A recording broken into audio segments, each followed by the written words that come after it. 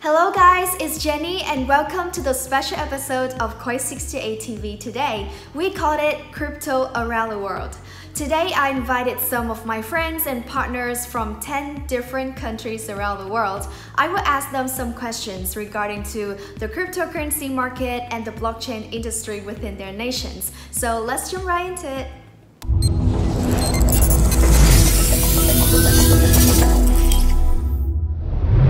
Alright, hi and thank you so much for joining our interview today. So before we start, can you give a short introduction of who you are and where you're from, please?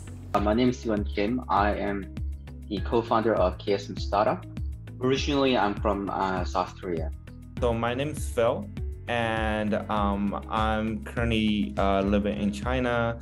And currently, I'm working as one of the co-founders for a project named Phantom Protocol. Hello guys, my name is Tim. I come from Taiwan. I have a Taiwanese name called Chunxue, as you guys can see on the screen over here. I have been living here for the most part of my life. So my name is Mark Stanwyck. I am the co-founder of Avalanche. We are an avalanche-specific launch pad and ecosystem accelerator, and I am based in Los Angeles, California. I'm Pat, and I'm from the Philippines.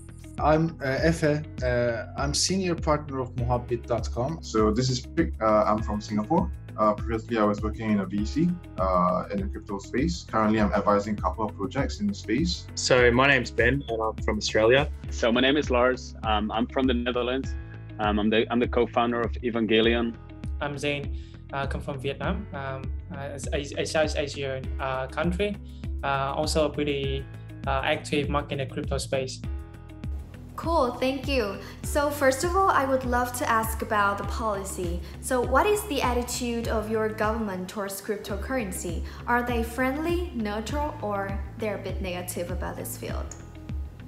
So to kind of combat this, South Korea has a few different regulations that does make things quite difficult, but I wouldn't see that as some people say, oh, the South Korean government policy is actually hostile towards crypto. I don't see that as hostility. I just see that as they're trying to maintain their neutrality to control an asset that is increasingly more popular. I think overall, the Chinese government is friendly towards blockchain and cryptocurrency overall, but everything has there's a progression for things to move forward towards their giving more warnings and more cautions towards people who's trying to engage with the cryptocurrency market. So overall, you can see that the overall idea of the market, of the asset, of this kind of asset in this country has been progressing, and combined with that, it still follows the overall nature and overall principle of this country that everything, all the asset, all the financial assets in this country needs to provide for a stable economy and stable society. Yep. So I think compared to mainland China, which are very conservative about crypto, I think Taiwan has a neutral to positive attitude towards cryptocurrency. Right now, the Central Bank of the Philippines really do grant crypto-related projects, the license to be operating in here. But the process is kind of slow, and I would say the government is quite neutral. They're open to it, but then they really don't know how to deal with it. Yeah, I think it's neutral to negative at this point. So it speaks to I think a level of uncertainty and fear on the part of the regulators as to kind of what to do, and they don't want to lose control.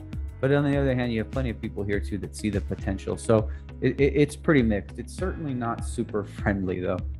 Yeah, I would say that Singapore is rather friendly towards cryptocurrency. Our authority is building a really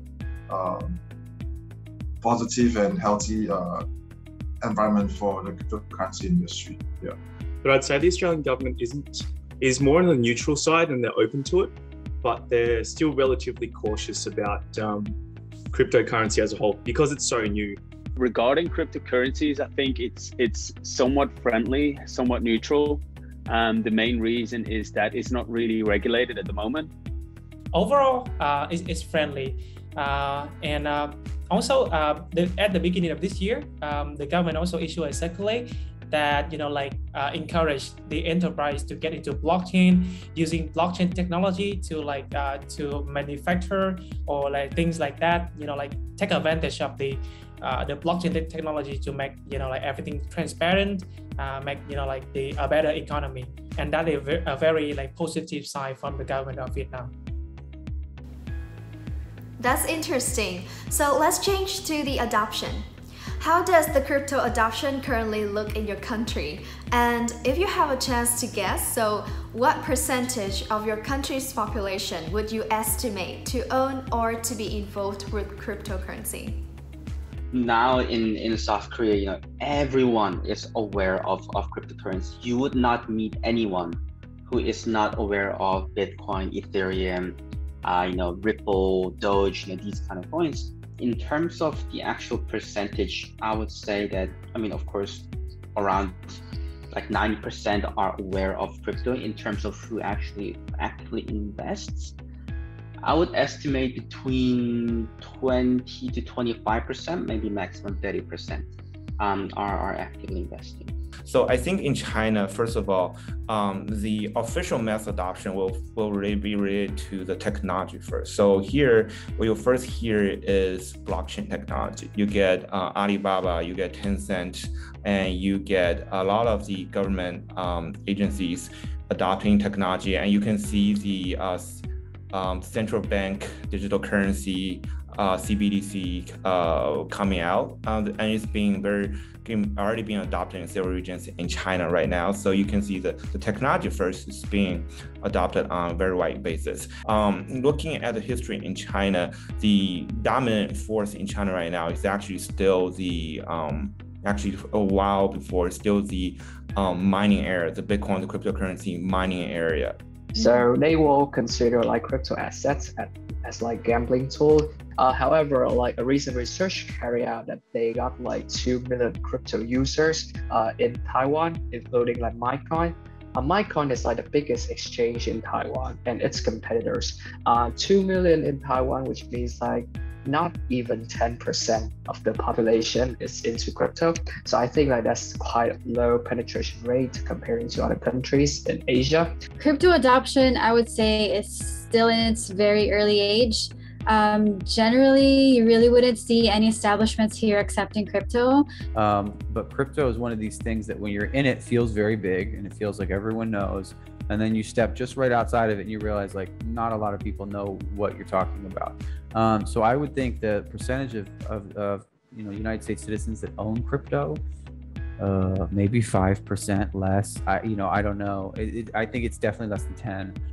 Turkey is in the 4th place on crypto usage after Nigeria, Vietnam, and Philippines. So it's around 15%, and we are always on top of big exchanges, on top 3 of big exchanges, like Binance or Huobi or OKX or FTX. Especially younger generation is very eager to meet with crypto and do transactions, and they are trying to decentralize everything. I think fortunately for me, I actually came across a survey recently. So they actually conducted a survey to find out how many Singaporeans are actually holding cryptocurrency in one way or another. So I think the survey result was suggested that there are 2 out of 3 Singaporeans actually own cryptocurrency, and majority of these holders are young adults between 25 to 34 years old, so in my age group as well. And adoption in Singapore is really prevalent. So traditionally in Australia, stocks, mining, and property investment is largely the traditional means of investment in Australia. So most people in Australia, the Australian dream is to save up enough money to get to a stage where you can put a deposit on your home and get a mortgage and then pay it off, which is very, very different to what crypto investment is because of its volatility and whatnot as well. So there's been that lag in adoption within Australia. I think if I had to guess, it will be about 5% of the population, 3 to 5%, which should put it around 3 to 500,000 people in the Netherlands that are actually working with the cryptocurrencies. I don't know if that's a lot compared to other countries. I think Europe is a little bit lower in terms of the adoption anyway, because we have a lot more access to the financial systems than in other emerging countries, like now in El Salvador and Venezuela, where they just use Bitcoin a lot more as like a legal tender as well. So I think the adoption rate is still quite low, but we're working on it. If I mentioned about like blockchain and crypto of Vietnam of 4 or 5 years ago, it may be just like speculation. People just buy and wish the coin to like go up. But right now, in 2021, we have like people, they not just like buy the coin, they actually use the crypto product. They actually use DeFi protocol. That's why they rank the top in terms of the DeFi adoption. In Vietnam, people not just using the DeFi protocol on Ethereum, they use all the protocol in different like platform, Solana, Binance Smart Chain, Avalanche, Phantom, Near, yeah, a lot of them. How about the trending topics? So what is the most trending topics regarding crypto at the moment? Still, the most trendy topics in South Korea are, just Bitcoin prices, Ethereum prices. Specifically, so one is definitely NFTs. Secondly, the gamification. Our population is not that into crypto, so I think like the trend will be like Bitcoin, Ethereum. Those are very basic trend, and also DeFi. NFT hasn't been so popular here in the country because, as I said before, people are still very speculative. Axie Infinity is quite popular here. People here like to play games. Like a lot of Filipinos are really into it, playing games on their mobile phones, and that's the one thing that really made Axie a hit, is because it's mobile friendly, so people can play it on their phones, which is really important. And people here are most of the time mobile, and also probably because of the opportunity to earn. Like the pandemic has really change a lot of views of people when it comes to like income, like opportunities to earn. So I feel like they see crypto as another avenue for them to be, putting their investments in, or having a chance to earn. So yeah. DeFi, NFT's kind of taken over. Now you're seeing NFT start to blend into DeFi. That's what crypto does. We just mesh things together once they're popular. As I said before, our young generation is eager and also curious about crypto. And after last summer's DeFi madness, now they are minting and buying some NFTs, and they are very active on OpenSea or platforms like that. So it's easily NFTs for now. Let's see what will be next. Yeah, I think the trending topic in Singapore is pretty much aligned with the whole world. So definitely NFT. But yeah, I think NFTs and NFT gaming is also a huge trend in Australia at the moment. Yeah, I mean, gaming, I think NFT gaming now is very hot everywhere. But I think the main topics really are still like the regulation in terms of the exchanges. Also because we have to work with the AML laws, and in the European Union, the Netherlands have to, follow the rules there, the regulations from the European Union too. I think the NFT gaming is not as hot in the Netherlands as in Asia, from what I've seen so far. Blockchain gaming. So you guys may know that, like Axie Infinity, they are a Vietnamese-based team. So after the success of Axie, it's pretty inspires a lot of like project team in Vietnam, dev team, developer in Vietnam. They start like building more game, and the people here are also they learn very fast about gaming. They not only like just buy the token of the game, the governance token. They actually play the game and like support it directly to the game. Yep. So let's talk about the challenges. So what are the current challenges that need to be addressed within the crypto sphere in your country? The regulation. As well as that, like the government recently has released some rules relating to the token offerings, which only allow like professional investors, not individual investors, to join in. And even with the professional investor, they can actually join in with like a max range of 10,000 USD. Yeah, so I feel like it's probably the same challenge that every other country faces. and we hear it over and over again in the news and in media and whatnot. It's all the same thing. It's really just regulation. For example, the DeFi protocol, we cannot say that it's popular because the UI is not like friendly to all the people. Of course, most of the Vietnamese people, if they don't know anything about like crypto, they familiar with like banking service. Of course, they cannot trust some code or some UI, some like things like on the internet like this. So it takes a lot of time and effort to educate them, and I think it's a long journey. We have to go if we want crypto and blockchain to become something mass adoption in Vietnam market. Would you like to share any special or unique details regarding cryptocurrency in your country? Is that people are really hungry for new investment opportunities. So when you see a project surviving and dropping in the Korean market, you can also kind of measure that they have enough money to survive, because South Korean regulation does require you to pay a lot of money to get the license. There are many Bitcoin ATMs anywhere in this country. Oh, wow. Which means like you can find it in the convenience store. There are about like 10,000 of them across Taiwan, including like 7-Eleven, Family Mart. So buying and selling coins in Taiwan is very simple. If you do want to get like the Philippine market, to capture the Philippine market, I think we're all about being really mobile. We don't like less complicated stuff, because most of the people here are really using their phones. So for mass adoption, or to get the wider pie of the Philippine market, you should really have like mobile versions, I would say. A big part of the crypto culture here is the NFT, the art. You have a lot of even art galleries here in Los Angeles that are doing like NFT gallery showings, and I know some people personally that are building ways for art galleries to install like on-chain sort of frames in their walls and things like that. Like it's that the art, the creative process, because I'm also in Los Angeles, so a lot of musicians, a lot of artists, and the NFT stuff and what it allows creators to do and kind of take back right from the music industry. Yeah, what you mentioned about the ATMs, we have that more in Eastern Europe, which is quite cool, because when I travel around there, I saw them quite often.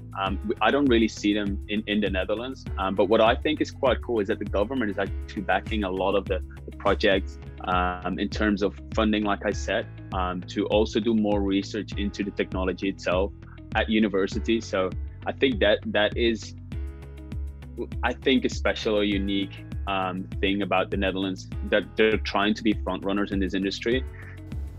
That's pretty cool. So for now, I show you a short video clip about the Vietnamese cryptocurrency market.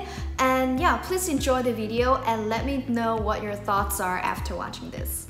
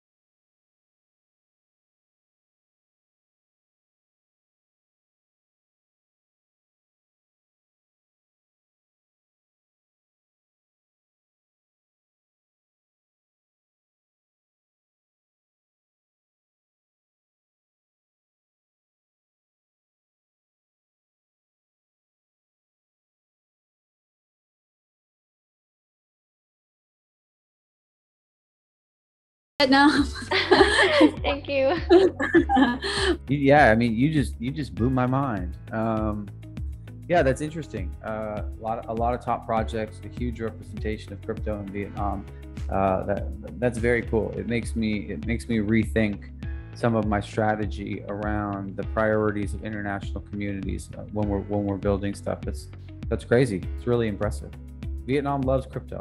And I'm very glad that I have some partners like you, like Kyros Ventures, and I'm really proud of it, because you are doing an amazing job, not just for yourself, for your people. We have actually engaged a lot of your help in helping to bridging projects to the Vietnamese community and market, and we have always seen, the value add that Kyros bring to the partners. So we know that Vietnamese community is really important to set. Definitely, if projects want to consider a market to go to, Vietnam is definitely the way to go. Yeah. For you guys to reach that level, I think you're doing something amazing over there, and there's just so many energy and passion going on in Vietnam about crypto, and yeah, it's amazing. I think you guys should keep it up, and I hope you will surpass other countries. Thank you guys. Thank you so much for your kind words, and yeah, thank you for your time today as well, for joining our special episode with Coin68 TV, and that's our pleasure to have all of you here. And thank you so much guys for watching this video today. Hopefully you've learned something useful today through our guest insights on the cryptocurrency market around the world. And yeah, if you enjoyed this video, don't forget to give us a thumbs up and hit the subscribe button for support. I will see you in the next video of Coin68 TV. Thank you so much, and bye!